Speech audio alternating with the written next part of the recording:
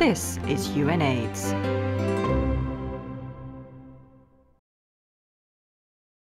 Dear friends, today you are celebrating 30 years of Brazilian response to the AIDS epidemic. It has been a comprehensive response involving government, scientists, civil society, the private sector, and global partners.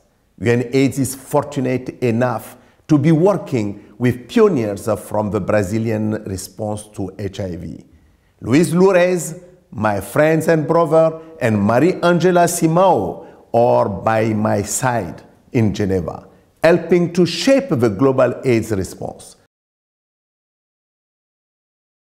Brazil knows the cost of inaction. Its response is based on science and ensures that no one is left behind.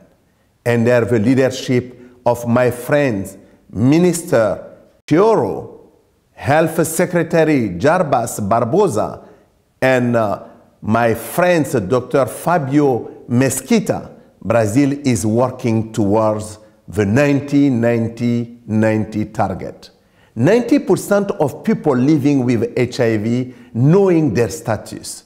90% of people who know their status on treatment, and 90% of people on treatment with a suppressed viral load.